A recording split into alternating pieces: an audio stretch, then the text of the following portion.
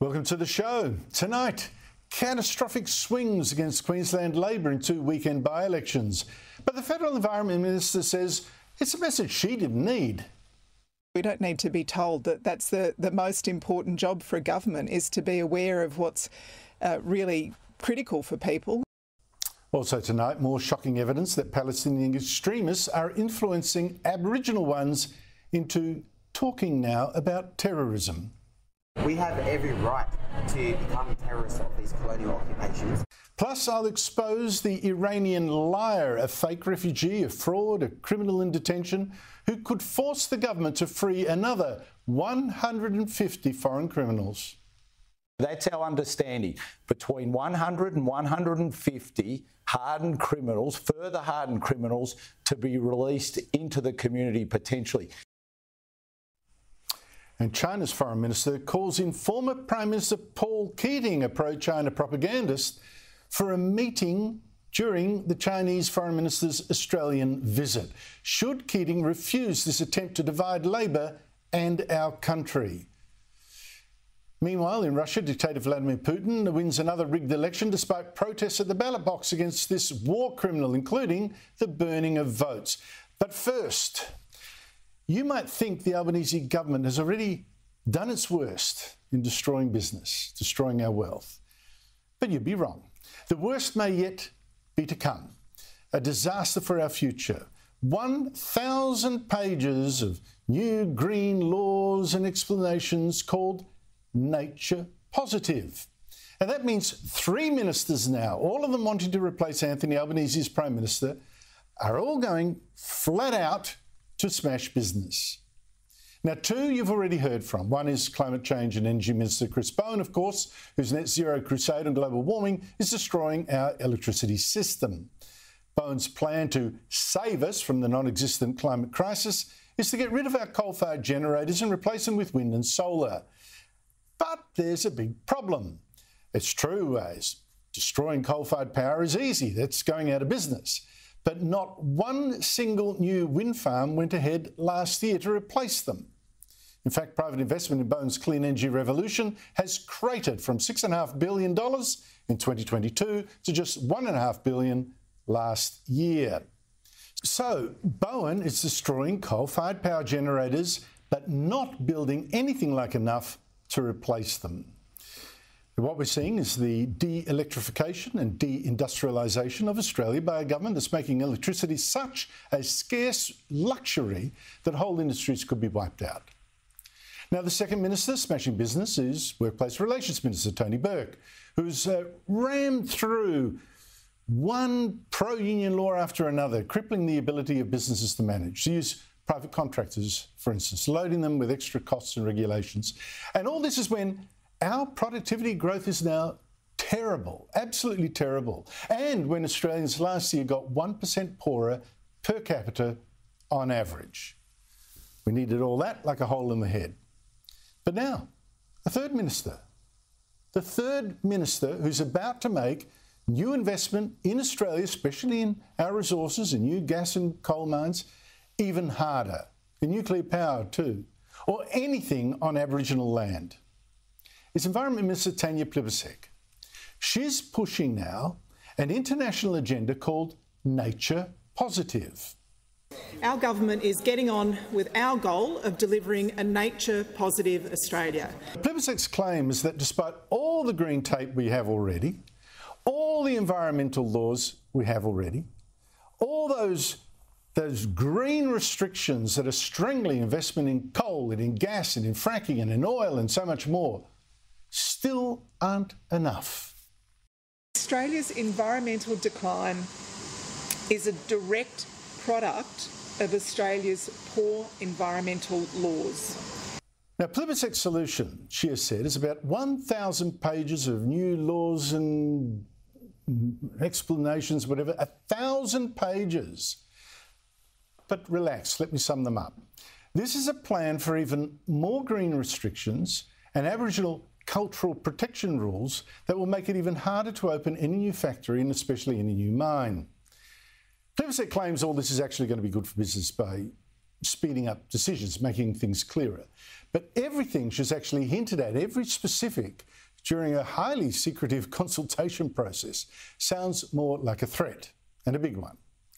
For instance, Plibersek, in her department's official map of what it intends, says we have to get tough on global warming policies and force investors to first work out all the emissions their business is going to create and cause, and disclose how their project aligns with Australia's national and international obligations to reduce emissions. Now, can you imagine the horrendous paperwork, the costs, etc., the hoops? But this nature-positive agenda, this bundle of laws, proposed new laws, goes much further. Plibersek also wants improved protections over fracking for the gas that we actually badly need now, even though multiple state inquiries have said the risk of any contamination of groundwater, for instance, which is the main concern, is low and it's manageable. Naturally, she's also pushing the government's anti-nuclear hysteria, which includes an irrational ban on nuclear power. Plibersek, though, through her department, wants her nature-positive laws to also have an extra focus on protecting the community and the environment for the harmful effects of radiation and radioactive material. Where on earth is that danger right now that we're not protected from already? Who's walking around, nuclear reactive right now? Tick, tick, tick, tick. I mean, seriously. And finally, and ominously, Plibersek wants more race politics. New laws, her department says, to strengthen First Nations cultural heritage protections nationally. And you've got to ask again, is Tanya Plibersek blind? Hasn't she seen how activists have grossly misused our existing laws, citing mythical rainbow serpents, for instance, to block even massive gas projects way out at sea, claiming that Aboriginal songlines will be disrupted, and how the animals are complaining about this? What is going on here? What is happening? We've got animals, plants that are telling us there's a major issue going. Or how about the debacle over Western Australia's cultural heritage laws? So restrictive, so abused, they had to be scrapped within months.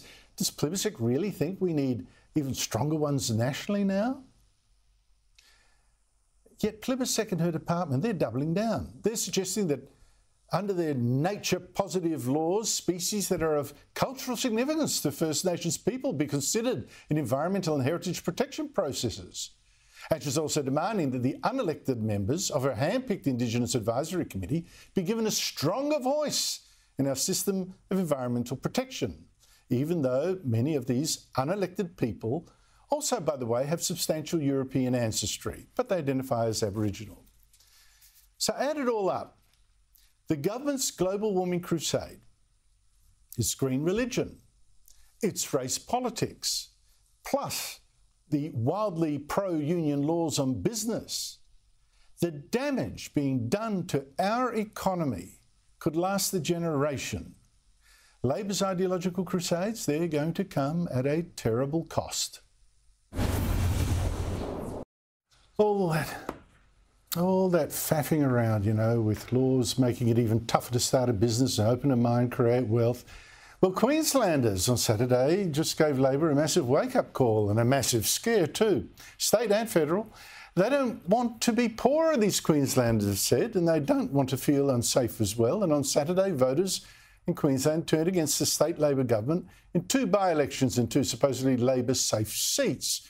Gigantic swings, 90% against Labor in the seat that used to be held by Premier Anastasia Palaszczuk, which Labor still managed to hold on to, and an 18% swing in Ipswich West, which it lost, shocking the new Premier, Stephen Miles.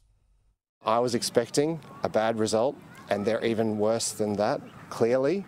They wanted to send us a message that we need to work harder, particularly on cost of living and on community safety.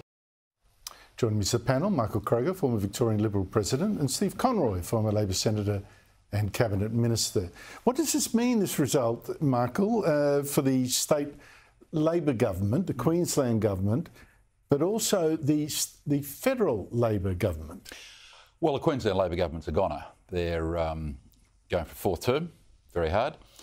But the coalition needs to win the Liberal Party 12 seats, I think a bit over 5%, swing 5.5%, which they're going to get.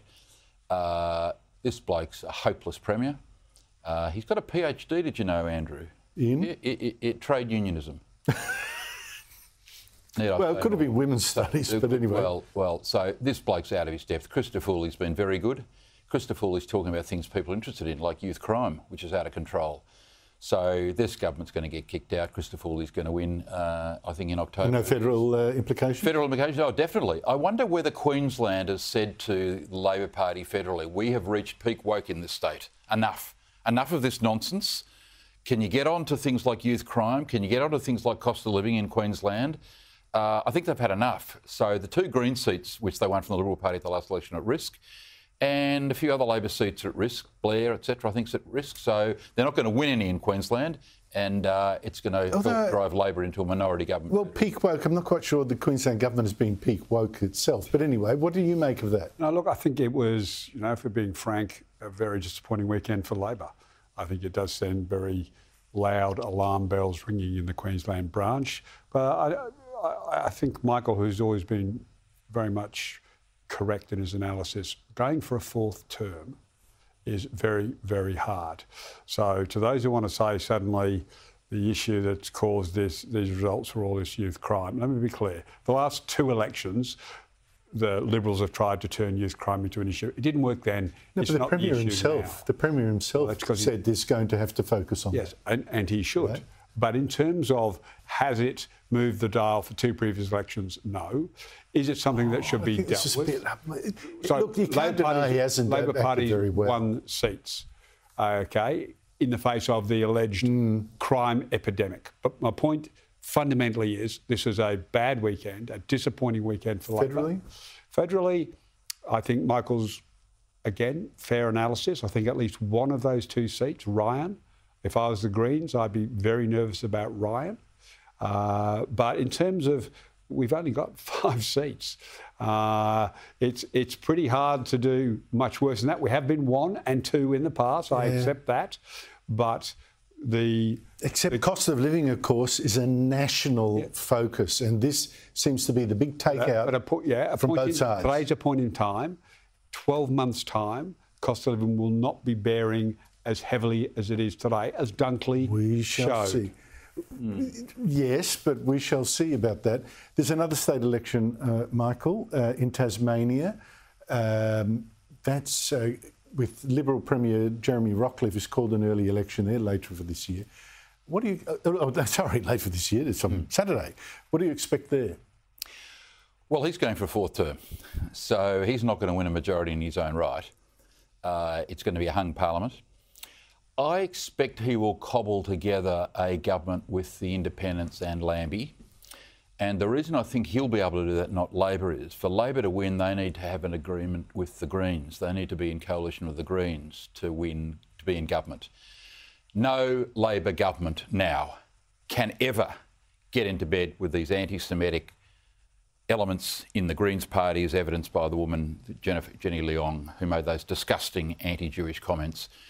The race baiting of the Greens, their involvement in anything which is anti-Jewish in recent months, some of the comments their people have made.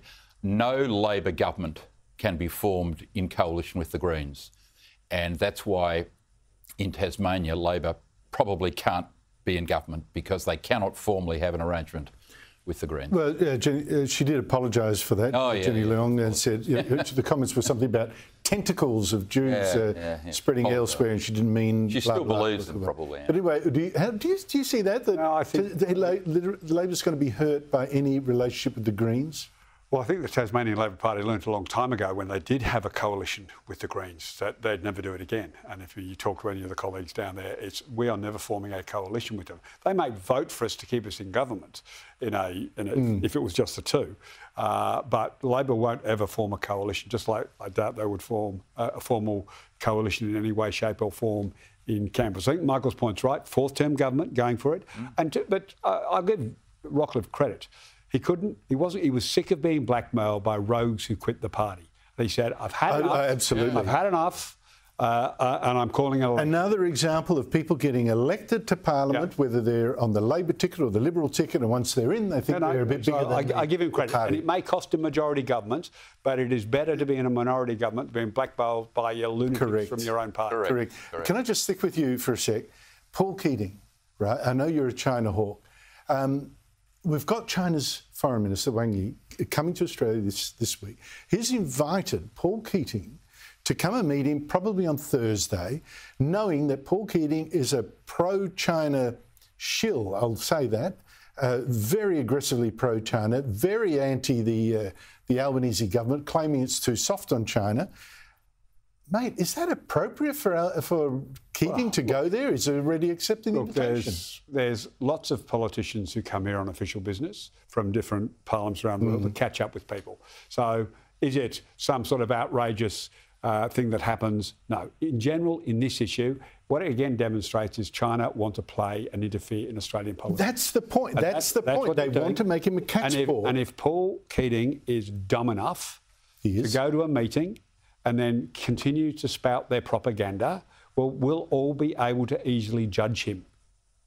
So you're saying, don't go. What do you make? Of course he shouldn't go. I mean, he's being used. He's being used by a hostile communist dictatorship to divide and dominate the Labor government and, by extension, the country. I mean, how could a former Prime Minister conduct his own independent foreign policy? The only good news out of this is that the Liberals are not the only party these days where former Prime Ministers on our side have gone rogue. Oh my God! Don't compare the list, because I think the Liberal list is much longer. Malcolm Fraser. It must be the Malcolm name. It's two to one.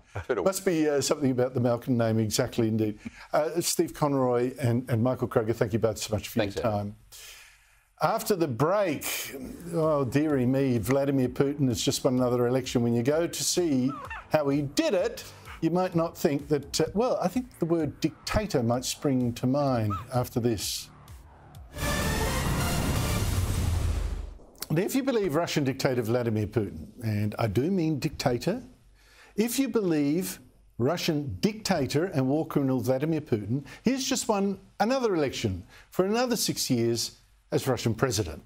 And he won it with an amazing, unbelievable, truly unbelievable 88% of the vote. I would like to thank the citizens of Russia. We are all one team. Now, I guess 88% is the kind of result you would get when you make criticising your war in Ukraine a criminal offence, when you have just killed your main opposition rival, Alexei Navalny, when you have arrested or silenced many others, when you've arrested protesters against you, when you censor newspapers and television stations, and you engage in massive vote rigging. But there were signs this time of an anti-Putin protest that this made-up vote tally didn't tell. I mean, you had women protested by pouring lots of ink into ballot boxes to spoil other ballots, or even setting ballot boxes alight. Many voters held a silent noon against Putin protest that Navalny had okayed just before his death. By turning up at noon on the last day of voting, and then how could police arrest voters, turning up and then not voting. In polling stations in Russia and at Russian embassies abroad, huge queues of people doing this. Now, this is Germany, where the Russians there chanted anti-Putin slogans and cheered Alexei Navalny's widow.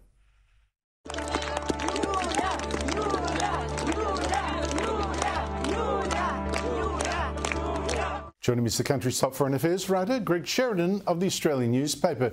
Greg, Putin elected for 6 years by 88% of the vote of Russians. Do you believe it, and what does it mean for the world? No, well, of course I don't believe it. I think you had a brilliant idea off air, which he might have chosen 88% because it's an auspicious number in Chinese. Well, it's got Chinese, he depends very much on Chinese support, so maybe he wants to absolutely. No, the vote is an obscenity, and he's humbly thanking the voters. It reminds me, I can't remember whether it was Chairman Mao or one of the North Korean dictators who, according to the state propaganda, played his first round of golf in his life and hit every ball as a hole-in-one. and then swam up the Yangtze River. I think it was Chairman Mao. That's Mao. He swam there in world record time. In world record time. And I mean, I don't think these dictators even expect people to believe it. They just are showing you their power. It's but like making you say you believe it. Yeah, yeah. And it's like Big Brother in 1984. Yeah. You know, they just the ability to say 2 + 2 is 4 is what defeats the dictator. And exactly, if a dictator can make everyone say 2 + 2 = 5, or in this case 88, brilliant. That just shows who's the boss. Putin is killing and is rigging his way to election wins like this. He'll be the longest-serving, he serves out this term, longest-serving Russian leader in 200 years, beating Joe Stalin. Meanwhile, this is the leader of the West, the free world, President Joe Biden. Have a look.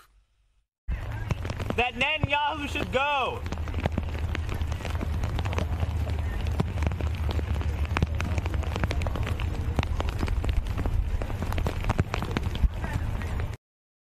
I don't admire Putin's methods one little bit, obviously, but is that man and the West generally strong enough to outlast and outfight Vladimir Putin?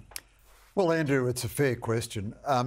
I got a column in tomorrow's paper outlining how all the AUKUS partners, the US, Britain and Australia, are cutting their defence capabilities, cutting their defence budgets. And, you know, Grant Shapps, the British Defence Secretary, says we're living in a pre-war time. Joe Biden says how perilous the competition with China is. Our own government says it's the most dangerous strategic circumstances in 80 years. But all of our societies are so addicted to welfare payments and NDIS and insanely expensive green energy transitions and all the rest of it, they're not going to spend on defence, and they don't project any vigour. I mean, I think our own government has gone quiet on China, won't say boo on China. Won't say it. Won't answer Paul Keating. It's all of our governments in different ways. Have they said nothing on the Paul Keating thing? Well, not today, I think. And normally, last time he abused Penny Wong and Albanese, they got Jim Chalmers to say, all that he said was, I think Paul is wrong. He still enjoys my friendship, but I think he's wrong on Penny Wong and Mike Burgess. But they won't make the argument. I mean, Bob Hawke defeated the anti-Americans and anti-nuclear people of his day by taking them on and defeating them in argument. Him and Kim Beazley and Bill Hayden. That's right. Whereas Albo, he's kind of got into a fetal crouch and he won't say boo to a goose and he just says nothing. And they think this is statesmanlike, but what they're doing is they're not defending their basic strategic It shows they have no courage. Let's talk about that goose, Paul Keating. I talked earlier how he's going to have a meeting, a private meeting, with the Chinese Foreign Minister, Wang Yi. Wang Yi's got an even higher title now, councillor or something, in Sydney, when Wang Yi knows that Paul Keating has been attacking the Albanese government for being too hard on China, what a joke that is, saying we're all wrong and China's not a threat. I mean, he's running an alternative foreign policy as a former Labor Prime Minister. This is totally inappropriate. Yeah, I think it's disgraceful by Keating, truly disgraceful for a Prime Minister to oppose his own government on a matter of national security and connive with the antagonist government. But, Andrew, I want to make this point to you. Wang Yi knows exactly what he's doing, and he is kicking sand into the face of the Albanese government. He's come here to humiliate. No, you're wrong. I thought it was all friends now. He's come friends. Just as when they called Albanese a handsome boy, they knew that this was a humiliating and degrading term. So now they are saying, yes, we're going to welcome you Australians back now that you admit the error of your ways, and we are going to embrace your most vicious and aggressive and contemptuous critic who talks of you all the time in tones of contempt and contumely, and we're going to say what a wise and wonderful man he is, and we know this is going to overshadow our meeting with you, and we're doing this to show you who's boss. And my guess is the Albanese government will just say thank you for coming, God bless you, please lift our wine tariffs, and that'll be it. What has this government actually got out of crawling to China? Because it is a crawl. Kimberly Kitching was right. When the last conversation I had with her before her untimely death, the former Labor senator, what a loss, what a terrible loss, was exactly that. I said, can we trust this Labor government to be, incoming Labor government, to be tough on China? She said no. For the first 6 months, they were pretty good, but then they completely lost their nerve. I think the Voice did them a lot more harm than we think, losing that referendum. And they're very conflict averse. Richard Marles, who, you know, talks like Dick Cheney in private, he obviously has no traction or influence in the government whatsoever. It's an Albanese, Wong, Katie Gallagher, Jim Chalmers government. It's essentially a Labor left government. And even when they recognise that someone like Keating is talking complete rubbish, they won't have a fight about it. Well, that's because they're scared in part of what Keating might do. And of course, Albanese is an admirer of Paul Keating. I mean, oh my God, it's all tribal. Greg Sheridan, thank you so much indeed for your time. Thanks, Andrew. After the break, the Albanese government could be forced to release up to 150 more foreign criminals on our streets because of a liar and a con man from Iran. I'll tell you all about him, this foreign crook who could make us even more unsafe. Plus, now an Aboriginal activist inspired by the war against Israel talks terrorism here too. I'll show you that frightening footage after this.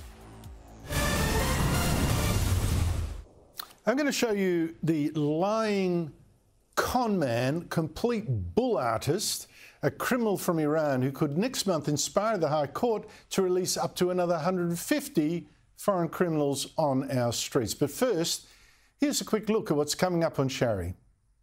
Thanks, Andrew. Well, tonight I've got exclusive details on a major snub by Anthony Albanese to the intelligence chiefs, how they've been removed from a key national security body. I'll have those details and more at 8. Now, the Albanese government's immigration fiasco could get even worse. It's already set free, as you know, 151 foreign criminals from immigration detention, including murderers and rapists, after the High Court said it couldn't keep holding people who couldn't be sent back to their countries.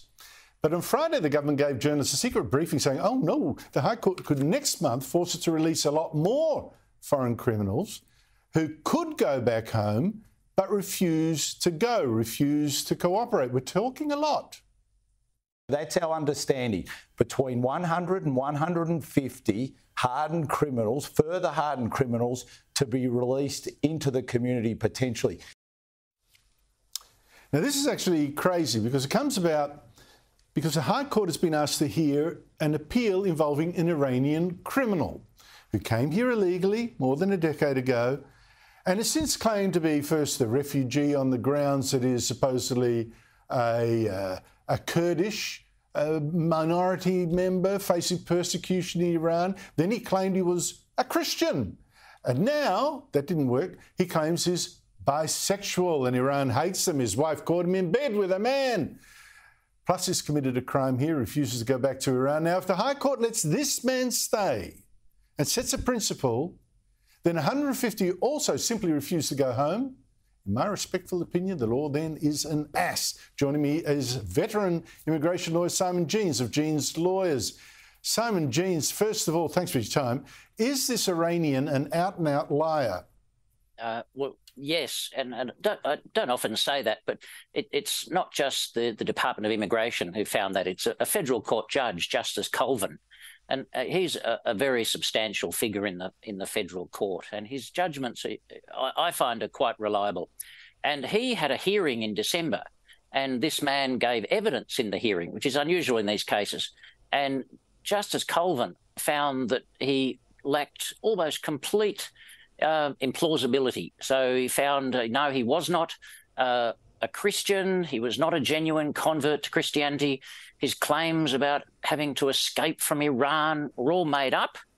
And even the claim that he would really, really like to go to some other country apart from Iran was also rejected. It was found that really he just wanted to stay in Australia. Is he a serious criminal on top of that? Well, at the moment we don't know, because all we know is that he's arrived in Australia by boat, one of those people under the Rudd legacy of open borders in July 2013, and then he was arrested in February 2014. But the current records, the court cases, don't say whether he was convicted of an offence or anything, or whether he's been in prison. All we know is that since February 2014, he's been detained, whether at a prison or an immigration detention centre. And of course, on the bisexual front, the judge did point out, hey, how come you've never mentioned this ever before in the decade here? I mean, seriously. Why can't we make him go home? Well, there was an agreement between Australia and Iran back in about 2019. What they came up with was that from 21 March 2018, the Iranian government would not accept anyone who arrived here before that date they were Iranian citizens. So all those people who came, whether by boat or air, they would only be accepted if they voluntarily returned to go home. So if they don't volunteer to return, we cannot deport them. Iran will not issue documents and will not accept them. And it's not just these people, and I suspect there's more than 150. I think it's probably more like at least 200. But there's actually thousands of other people who came by boat from Iran. They're not refugees. They don't agree to go home. But unlike this character, they've formed businesses. They're employing Australians. They've got married. They've got Australian citizen children. So eventually, and I think it'll be sometime next year or the year after, the government will have to resolve this. And this is all the legacy of Kevin Rudd. Now, the idea is he's only in immigration detention because he refuses to go where he should go, back home. It's on him that is in detention. So take us to the High Court hearing next month. Could the court seriously then rule that any foreign criminal like this man, this is the case that's before the court, who refuses to go home and can't be made to, must then be freed into our streets? Yes, I think the High Court could release him and they could make a decision on the day of the hearing, just like they did in the Burmese case. Remember Mr. NZYQ, but it's easier to remember him as the Burmese case.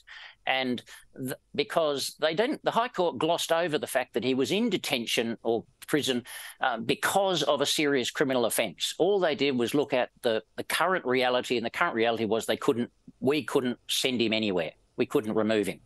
And so in the case of this Iranian, the fact that he's got into this situation by either committing a crime or not agreeing to voluntarily return, but still at the end of the day, the reality is we can't remove him anywhere. There's no country that'll take him, and we can't send him to Iran.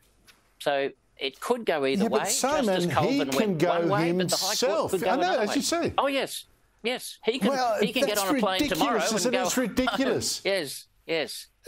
Let the High Court just say, mate, if you want to leave detention, there's the door and there's the plane. You can leave any time you like. But for it to make a ruling that this guy should be freed onto our streets is ridiculous. Simon Jeans, thank you so much for taking us through that. Honestly. What Australia Today. You wouldn't think, by the way, talking about another idiocy, that we just held a referendum where 60% of Australians just said no to the whole racist woke agenda, that Australians with Aboriginal ancestors are so different to the rest of us that they need their own advisory parliament, they need treaties, the whole enchilada.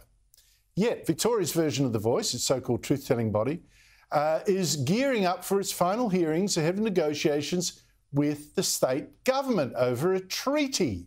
Now, meanwhile, this separatist push is getting even more dangerous on the fringes, which is encouraged by this kind of talk treaties and all that kind of stuff, and it's whipped up as well by Palestinian extremists. I've already shown you on this program several times how Aboriginal flags are now flown at pro-Palestinian protests, how prominent campaigners like the Aboriginal head of Get Up are saying, yes, the Aboriginal Palestinian causes are alike, but bit by bit, this reckless rhetoric is being ramped up and it's spreading, because I now want to show you Mohammed Sharab is a Palestinian activist recently arrested on unrelated charges. He is speaking alongside Kieran Stewart Ashton, who may surprise you, identifies as Aboriginal, as is the way now, and is president of the Black People's Union. Listen to this. The colonial entities are going to call us terrorists.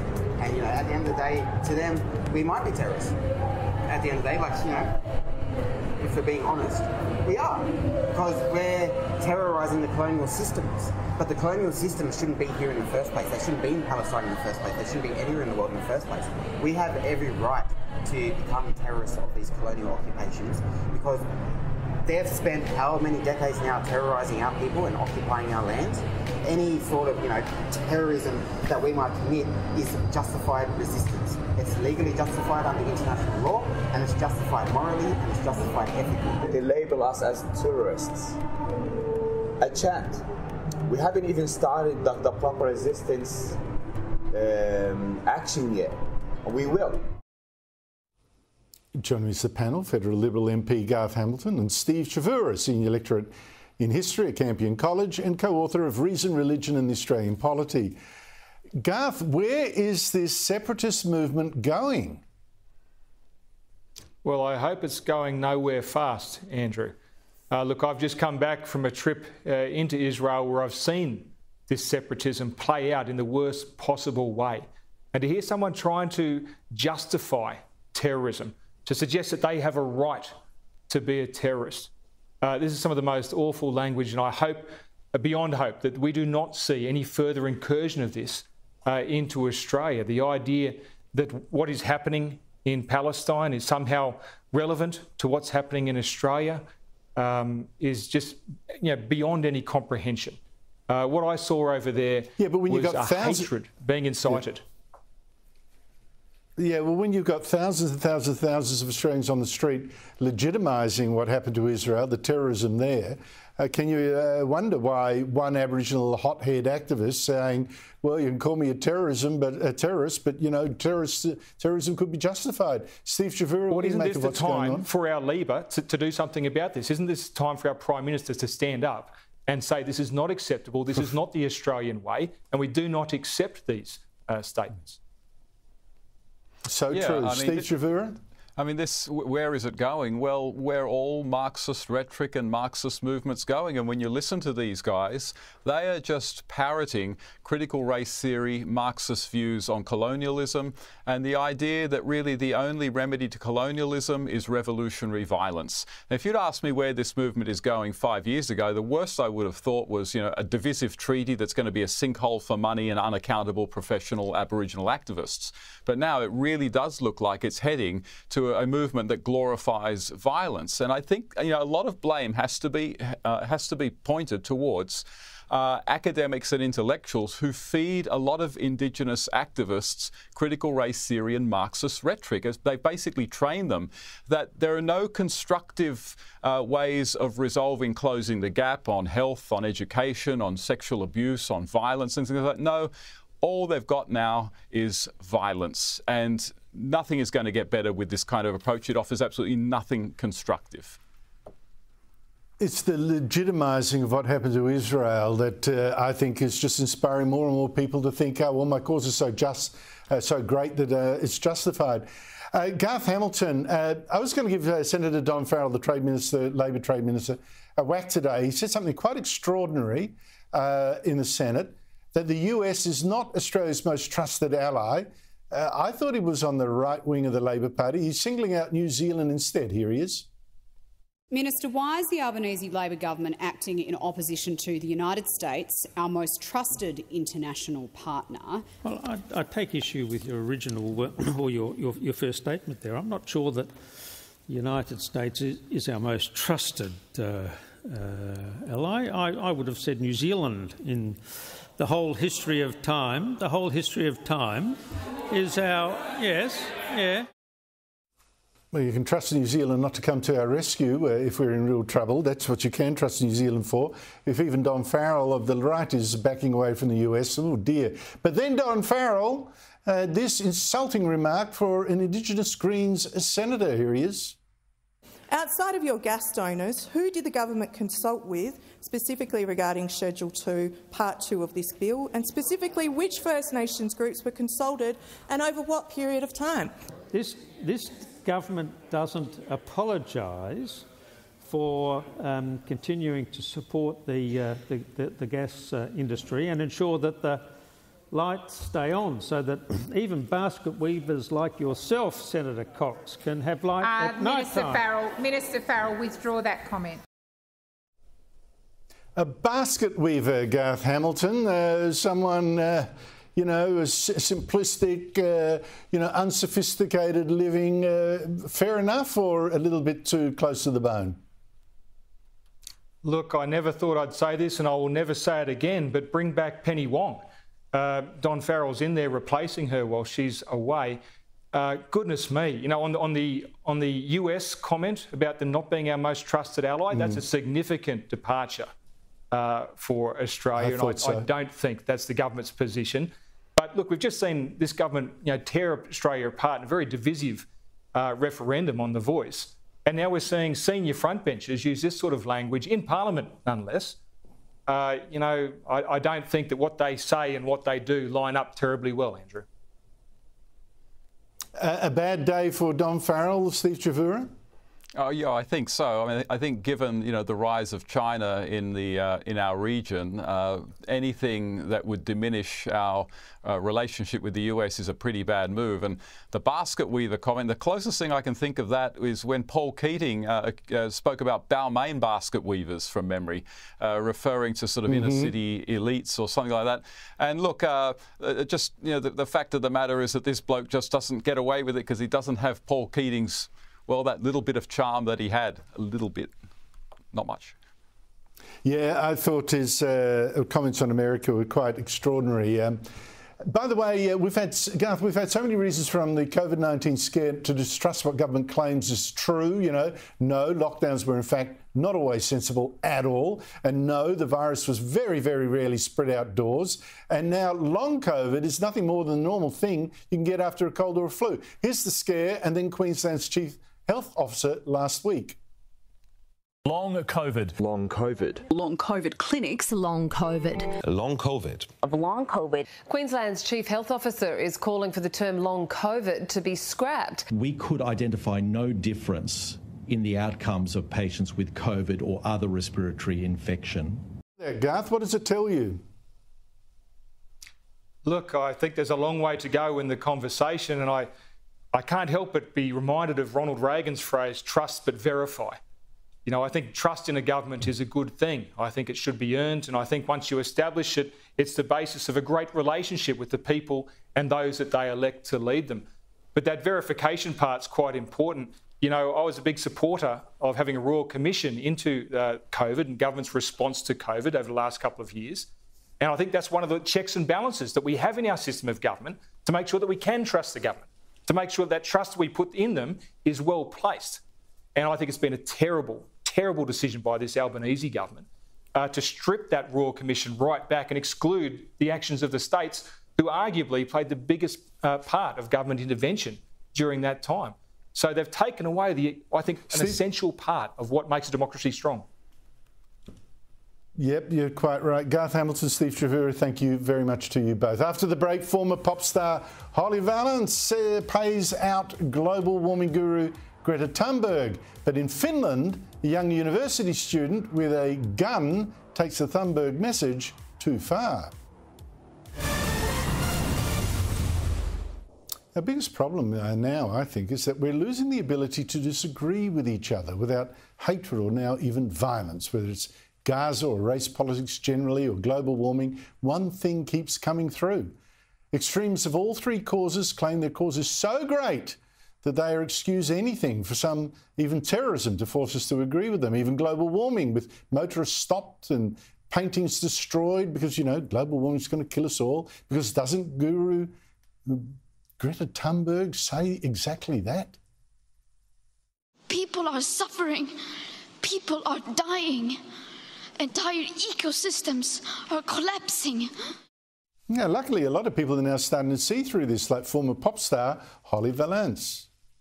Like, I don't understand why you had this, like, demonic little gremlin high priestess of climatism as the goddess in classrooms, Greta. Greta Thunberg, okay. And the kids are all coming home with depression and anxiety. Why would you go to your music lesson or bother doing your homework or get out of bed if you think we're all going to be dead in 5 years anyway? I mean, they told me in class. Greta told me. Why would you bother? Doesn't give anybody hope. But some others just get more extreme, like this 23-year-old Finnish student last week who was arrested after taking the Thunberg message to the next step. Stop this hunger for money, growth and personal profits. It's not sustainable. It's selfish and it's disgusting. The course is not changing for better. I will target a school because those people are where we should draw the line. For personal reasons, I wanted to do this in the high school I graduated from, but it's not practical, and also this isn't about me. This will be used to make a change. I think it's beautiful. Joining me from London is Esther Kraku, broadcaster, author, commentator and so much more. Esther, thank you for your time. Tell people often enough that the global warming is destroying their planet and humanity. Is it really then surprising some people think extreme measures are called for? Yes, the problem is with a lot of these movements, we've empowered clearly the people that should be on the fringes, the clearly mentally unwell that think that they've used the cause célèbre or the cause du jour to effectively find a new identity, find a new club to identify with. And these people are not really interested in talking about the real issues. I mean, the fact that Greta Thunberg, as a 15-year-old girl, was being trotted around at UN conventions as somehow the high priestess, to quote Holly Valance, of climate change is ludicrous. And yet on the same way, we have someone like Shamima Begum here in the UK, a 15-year-old who joined a terrorist organization. Somehow we shouldn't take her seriously because apparently she didn't know what she did. But we should take the words of Greta Thunberg at 15 years old seriously. The problem is we can't agree with each other because we keep highlighting and we keep promoting insane voices, people that don't understand actually the risks and rewards of these kinds of things that we're discussing. For example, people talk about, you know, most scientists or the vast majority of scientists, published scientists, agree on climate change. Well, yes, because you can't get published if you don't agree with the current orthodoxy. So you do have scientists presumably that don't necessarily agree with a lot of the climate change science that's going around. But we can't hear from them because they will not get published. We know this for a fact. And instead of us to have a frank and open conversation about it, we tend to elevate weird, ludicrous voices and expect the rest of us to buy into it and sacrifice our standards of living and basically go into poverty because of something that a 15-year-old Swedish girl said. Spot on, spot on. Esther, what more does Britain have to do to prove it's not racist? You know, you're still flagellating yourselves over there.